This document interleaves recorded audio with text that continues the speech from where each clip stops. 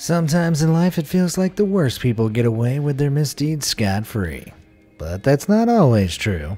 In fact, I can prove to you that every now and then, the universe serves up heaping portions of justice perfectly suited to the worst people. So stay tuned and get your fixings of super satisfying times karma came for awful people.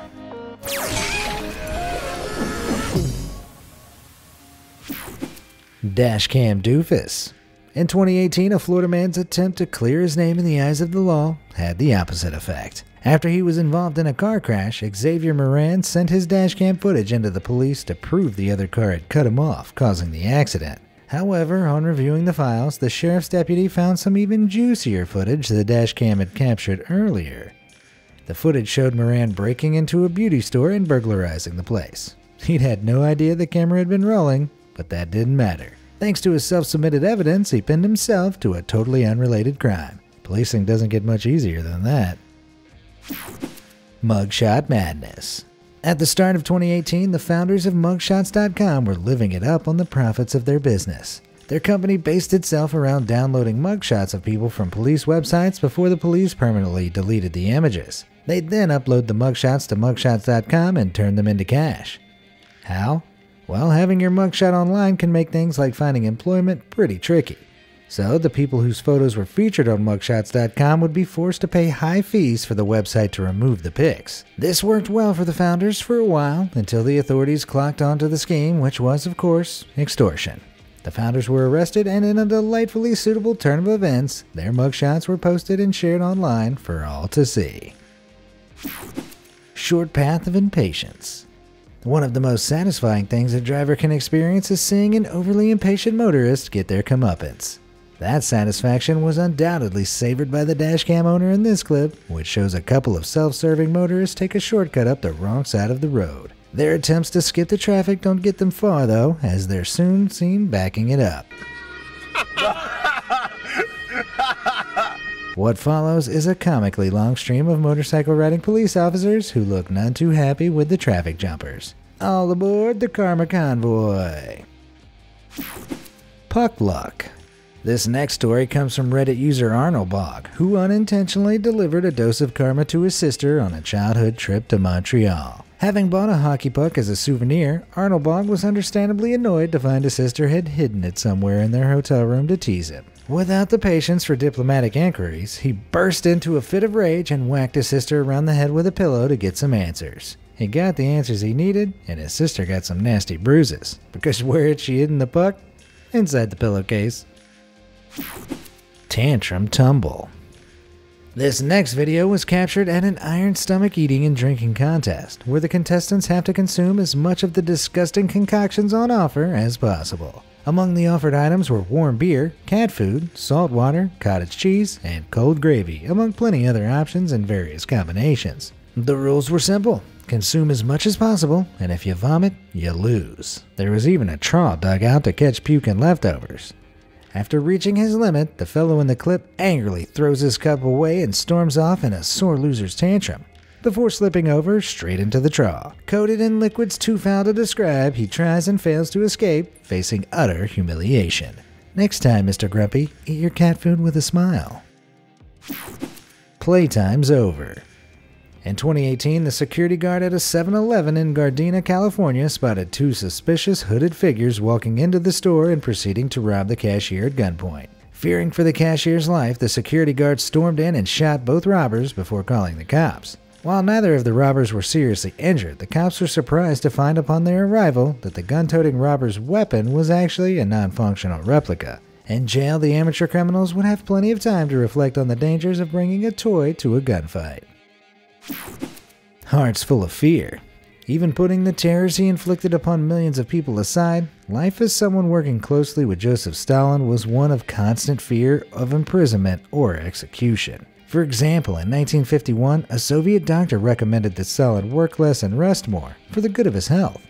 That doctor was promptly arrested and charged as a spy, suspected of trying to undermine Stalin's authority. With this kind of ultra-suspicious paranoid treatment waiting for anyone who questioned the strength and well-being of the communist leader, it's not surprising that doctors were afraid to treat Stalin. When Stalin failed to appear from his chambers one morning, so the story goes, his staff and physicians were too fearful to enter and check on him without his permission. By the time someone finally did, he'd been lying on the floor for hours, having suffered a stroke. When doctors were finally called in, hands shaking with fear, making diagnosis difficult, the stroke's effects had already worsened. The dictator died soon afterwards, urine soaked from his loss of bladder control, and a suitably undignified end for a man with so much blood on his hands. His paranoia and love of persecution ultimately cost him his life. Bovine comedy.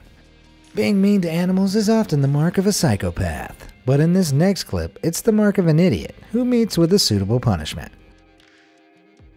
I'm not sure what this guy expected. If he was trying to move the bovine beast, with the immense weight cows have, he'd probably have more luck kicking a car. Despite plummeting into a creek, the man survived, as did the cow, but I somehow doubt they went on to become besties. Hot diggity dog. In 2017, karma struck a robber extremely hard in a very sensitive place.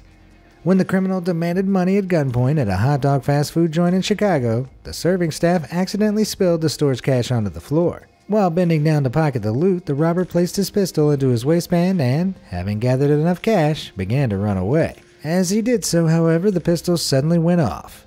Injured, he had no choice but to sit and wait for an ambulance to come. I don't blame him for stopping though, because that hot dog thief had managed to shoot himself directly in the wiener. Despite his unfortunate injury, the court didn't have much sympathy, and he went straight from hospital to jail.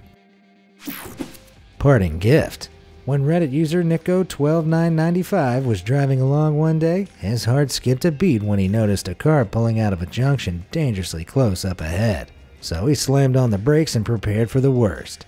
There was a bang, but Nico's car seemed relatively unscathed. He pulled a U-turn hoping to exchange details with the other driver, only to see the guilty party speeding off down the road. Upon inspecting the damage to his own car, Nico noticed something had been wedged into his door.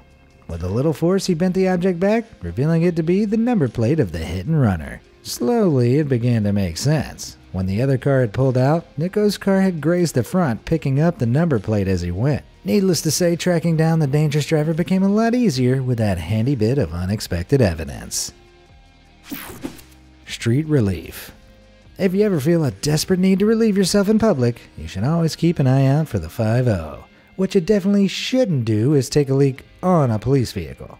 But the drunken man in this clip not only turns a cop car into a DIY urinal, he does it right in front of the policeman. Whether or not he's making a dumb, edgy statement, he fails to spot the officer on his rapid approach. He's just finishing up when he spots the policeman and attempts an escape. It goes just about as well as you'd expect. Hopefully a night in a cell will teach him that making a quick getaway kinda depends on you not being too drunk to run. Hoes don't care. The only thing more annoying than someone who thinks they're above the parking rules everyone else has to follow is someone whose awful parking makes emergency workers' jobs more difficult. Luckily, firefighters occasionally get the chance to teach problematic parkers a valuable lesson when their illegal parking blocks access to fire hydrants. When the need arises, firefighters will connect their fire hose to the hydrant by any means necessary. And if that means going through the car, so be it. A couple of smashed windows are a small price to pay for potentially risking lives for selfishness, though I doubt the car owners usually see it that way. Still, I'll bet it's super satisfying for the firefighters to let off a little steam with a totally justified window smashing. The Simple Six.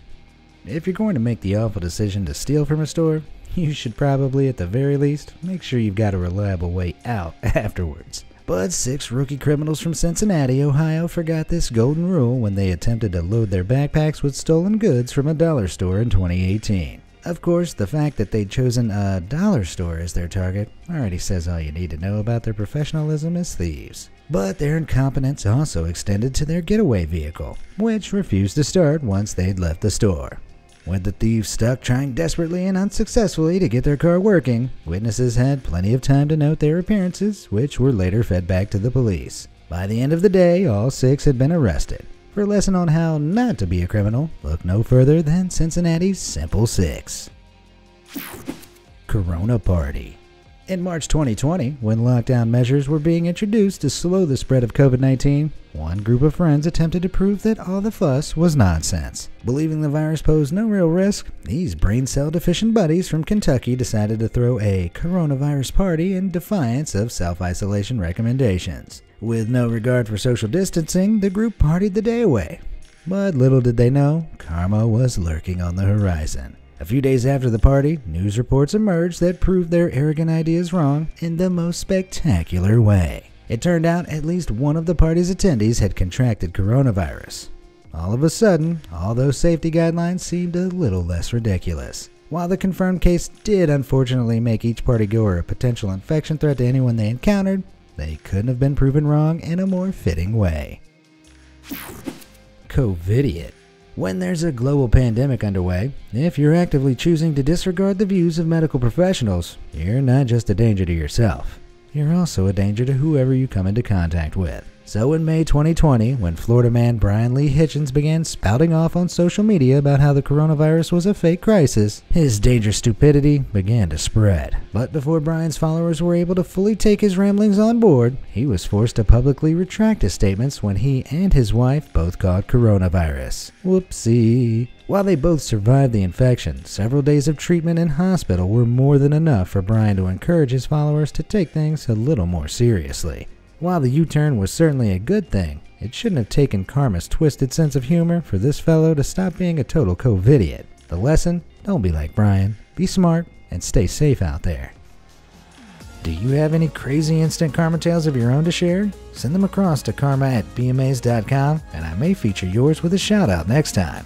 Thanks for watching.